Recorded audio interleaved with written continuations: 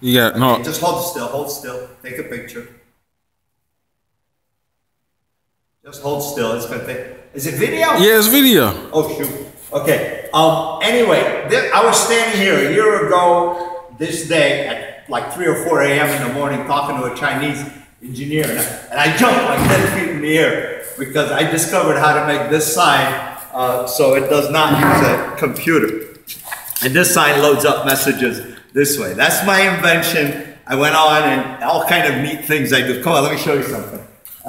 It's got no computer inside, and it's got no generator, and it can run off of a car battery.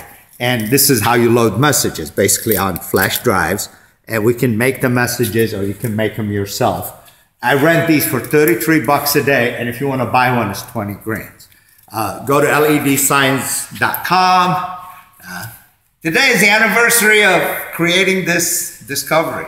So that's kind of nice. 216-475-9800. And of course, I'm patenting it. There's 27 patent pending.